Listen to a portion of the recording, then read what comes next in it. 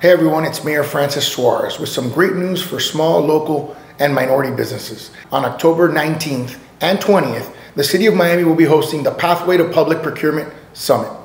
This is a first of its kind event that gives you an opportunity to connect with local firms and government agencies. There will be several seminars and workshops available.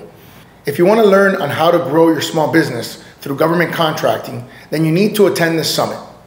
The event is free, but space is limited. Log on to miamiprocurement2023.mbmapp.com to register.